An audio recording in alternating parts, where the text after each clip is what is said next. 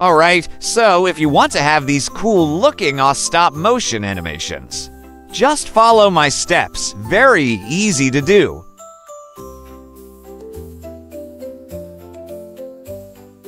You can do both in R6 or R15, but I recommend doing it in R6. Cause why? Cause R15 is fucking trash, bro. Imagine seeing these little noodles in a fucking stop-motion animation, man. Anyway, of course, the first thing you need is an animation. I was too lazy to make this tutorial video, so I just did a basic animation. You guys can do more keyframes. You can customize your animation before making it stop motion. I'm going to put that customized tutorial video in the description because honestly, I'm too fucking lazy and stupid to do that.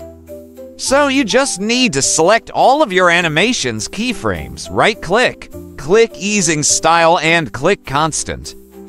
There you go. Like and sub if I'm saved your time.